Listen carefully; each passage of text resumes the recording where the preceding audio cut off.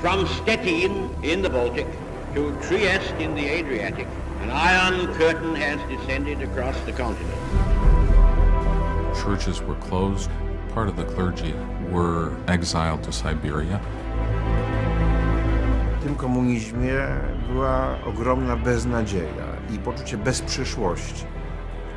I że każda zmiana, właśnie wolny świat, komunistyczny świat, to jest wojna atomowa, to był dogmat.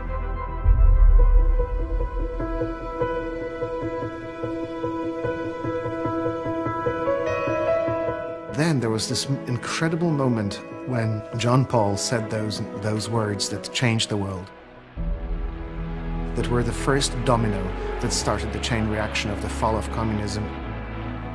Niech wstąpi duch Twój, niech wstąpi duch Twój i odnowi oblicze ziemi tejże.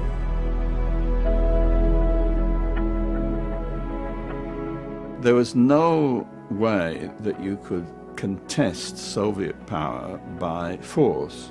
It had to be contested by spiritual power, and he did it.